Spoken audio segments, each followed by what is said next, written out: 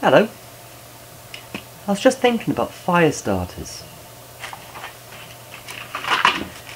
The type you can buy from the shop. They're paraffin loaded.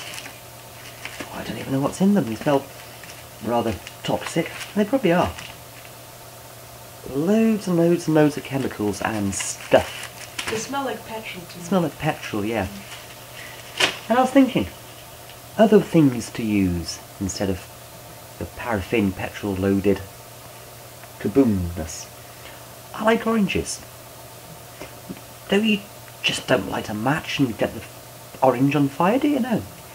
You peel them, just like so, and eat the orange, but put the peel on top of your fire, top of your stove.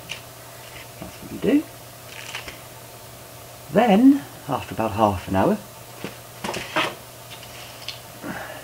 they go like this, which is perfect.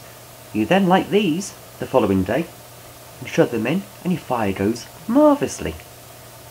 That's what I tend to use a lot. Another thing is the good old toilet roll tube, stuffed full of tumble dryer things, or belly button fluff if you have an issue with that.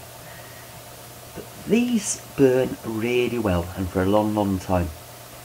So between the two, your oranges, the toilet roll tubes filled with your lint, what else do you need? You don't need to go and buy your fire lighters that, I don't know what's in them. Your petrol. Not very good. But those, awesome. So what do you use? That's what I use. Tidy.